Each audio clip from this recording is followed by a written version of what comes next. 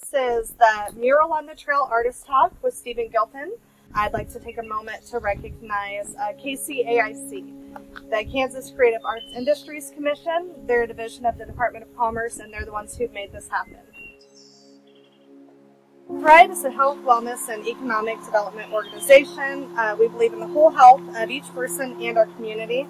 So we're really excited every time we get to commission a piece of art like this on our trails. It helps to increase physical activity and beautify our community. We hope this mural encourages residents to be active and spend more time outdoors. We had several artists who sent in submissions, and they chose Stephen's submissions. So we're really excited that we have a local artist that was chosen this time to represent our community. So I'm pleased to announce Stephen Gilpin. He's a longtime friend of Thrive Allen County, and we're here to showcase his progress. Stephen!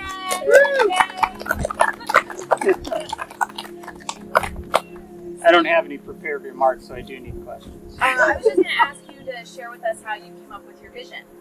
Oh, okay. Well, I spent a lot of time riding the trails, and so everything on this is things that I'd seen on the trail, like turkeys and other people, and well, I play the bagpipes, but I've seen owls, and so that's how that part happened. And then I had the banner. I really wanted the banner on there, but I didn't know what I wanted it to say.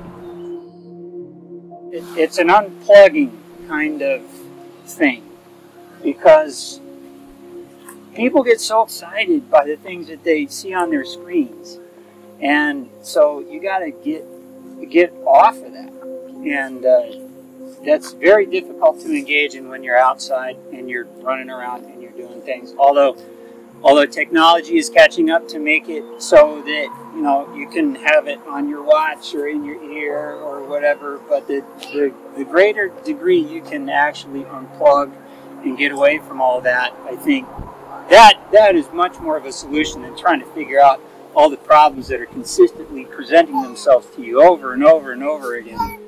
That's kind of how that's where it came from, but then that's how the significance of it has developed in my own mind as I've been working on this.